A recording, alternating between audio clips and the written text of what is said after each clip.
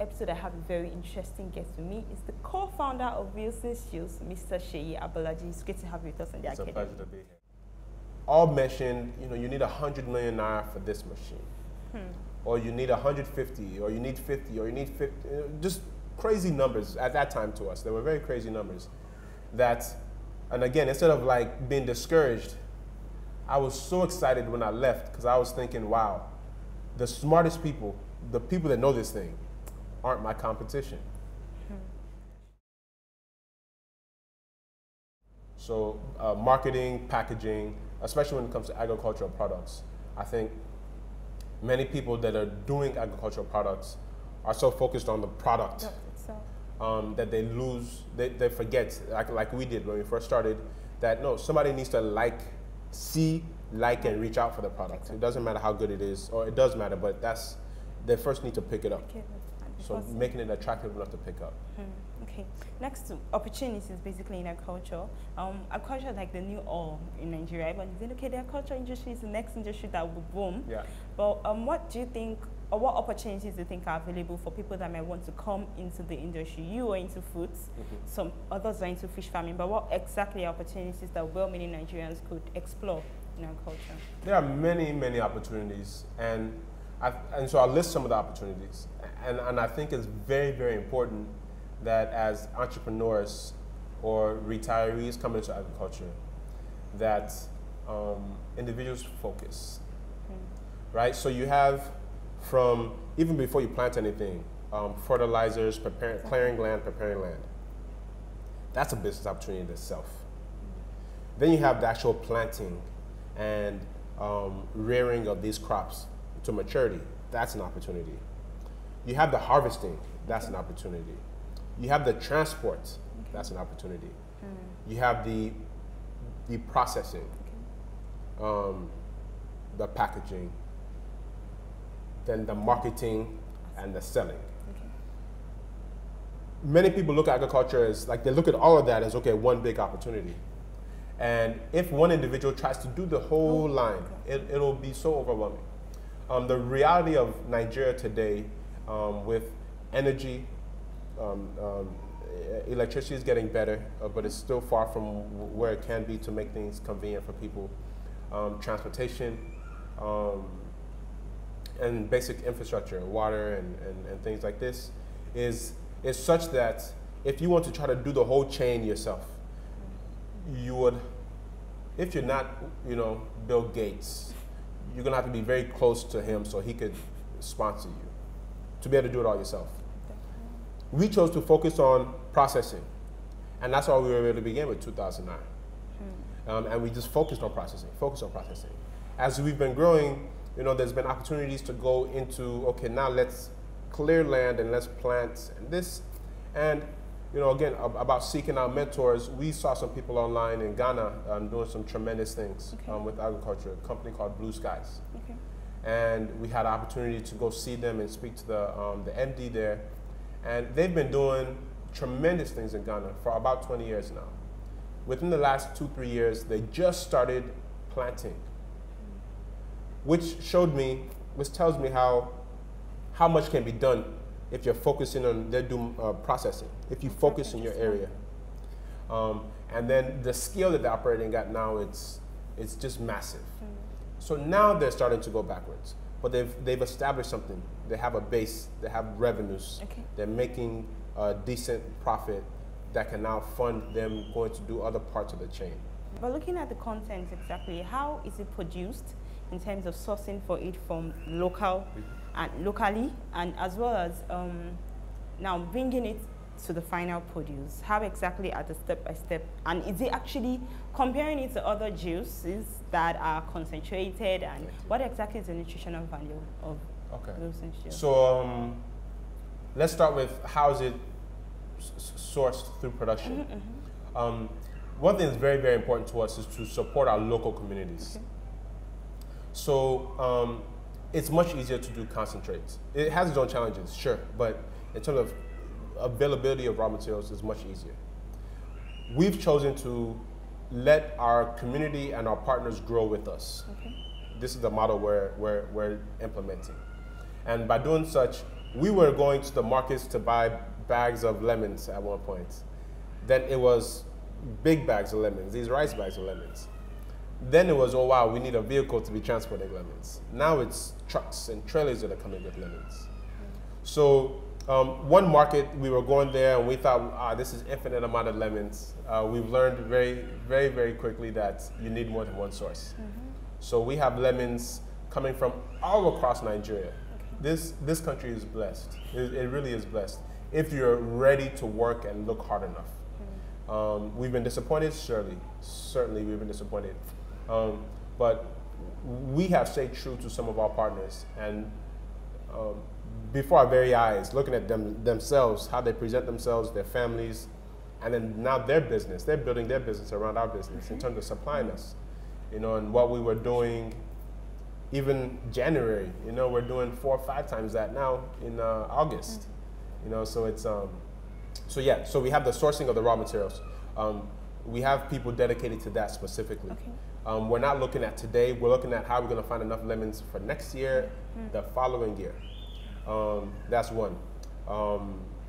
Then, we had a plastic juicer that we were using hand. Then we had a juice that we press. Then we built a locally fabricated juicer. Then we imported a juicer.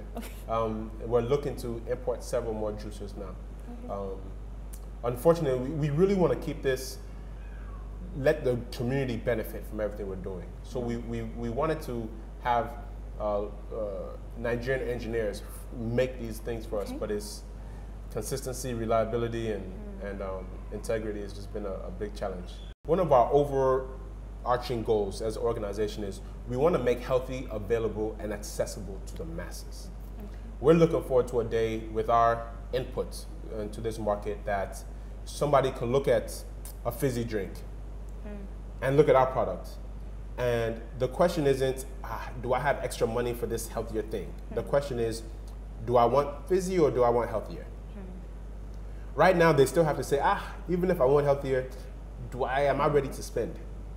We're trying to eliminate that question that people have to ask with all our products across the range. So that's our goal right now. And then when they look at other things that people call juice here, I don't know if you really call that juice, but other things people call juice, and still our product is still, we want the question still to remain, after we go from fizzy to healthy, then to concentrates to more natural. So we believe we're going to win if we're able to make this option, this natural, delicious option available and accessible to the masses. All right. Well, what exactly do you think is needed for the cultural industry to be promoted in terms of governance and everything attached to it?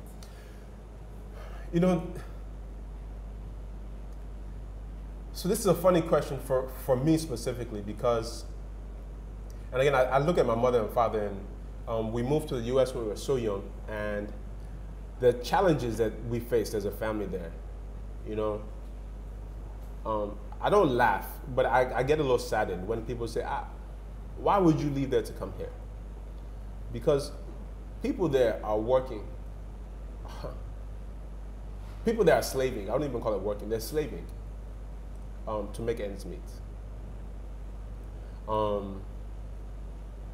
So the question you asked, I'm getting to is, so from that experience, from that background, and then combined with the racism and everything we were facing, and mom and dad saying, on top of all that, you will excel. It's been so ingrained into us that you don't look outside for assistance. You do what you can with what you have per time. You set a goal, and then you do what you can with what you have per time. And that doesn't mean you set lower goals because you don't have what you need. No, you still set that goal. And then if it means instead of taking one big step, maybe you need to take half a step, but you need to keep moving forward by all means. So we haven't really put much thought or much energy into what if the government, what if somebody or something outside would help this environment. Rather, we said because of this environment and everything that's not being provided for, that's where the opportunities lie. this is where the opportunities lie. You know, in the U.S., for example, where we came from, is you have to, before we even start our business, it's not $2,000 today is like $10. Minimum you'll raise. We just heard about a company that started 2 years ago doing something very similar to what we are in the U.S. They've raised over $50 million. We started with $10. You can't do something like this in the U.S. because of that environment. Now, if as an individual now I'm saying I wish the government would do this, local government comes here, state government comes here, it's amazing. Let me keep it very positive. It's amazing. If I was to put any energy, mental energy, into thinking what if something or somebody from outside assisted, we would still be in a kiosk saying, when things are better outside, we will go. So I maintain that even today, because of the situation in Nigeria, that's why there are so many opportunities for anybody that's willing to work hard enough, think creatively enough, and just has the persistence, the perseverance, that spirit that I will succeed no matter what. Right. Finally, what's next for Wilson's Juice? Are we looking at a new, maybe not lemonade this time, maybe orange juice, or what exactly are we looking forward to with Wilson's Juice? What's next for Wilson's? We're going to take over Nigeria. Right. We again, our mission is to make healthy, available, and accessible to the masses. And in that regard, so we started with lemonade. We still have 2 or 3 lemonade-related products. So we have lemonade, old-fashioned lemonade, right? So old-fashioned means freshly squeezed.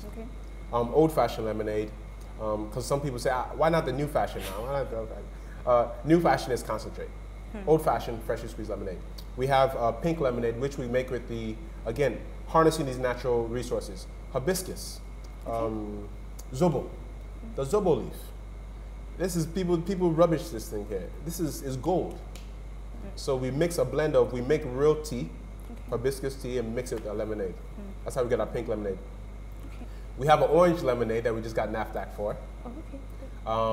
We're coming out very soon with a low sugar lemonade for our people that are running away from sugar. And then an iced tea lemonade. And it's delicious. It's delicious. Wow. As Nigeria is growing, as people are becoming more health conscious, more aware of the quality of the things going in their body, companies like ours are going to be much, much more valuable, right? And you know, instead of focusing on that 1% of the market that we can make huge margins, we have something for them too. But we're trying to now tap this huge margin, this huge population that right now all they really have is the option of fizzy or colored or flavored or artificially sweetened. We're trying to provide an alternative for that segment as well. Wow. I must say thank you so much for being with us on the Academy. It's been great speaking to you, and then I look forward to the new beverages that we're expecting. Thank you so much, Mr. I hope you'll be one of our samplers, if you don't mind. Okay. We'll talk about it after. Thank you so much, Mr. Thank you. Seyi Abolaji. It's a pleasure. Well, that'll be all on the Academy for this week. It's been very enlightening with Mr. Seyi Abolaji, co-founder of Wilson's Juice. Well, don't forget to join us on our social media platforms, Facebook and Twitter, and keep updated with us next week on the Academy. Till then, thank you very much for watching, and bye for now.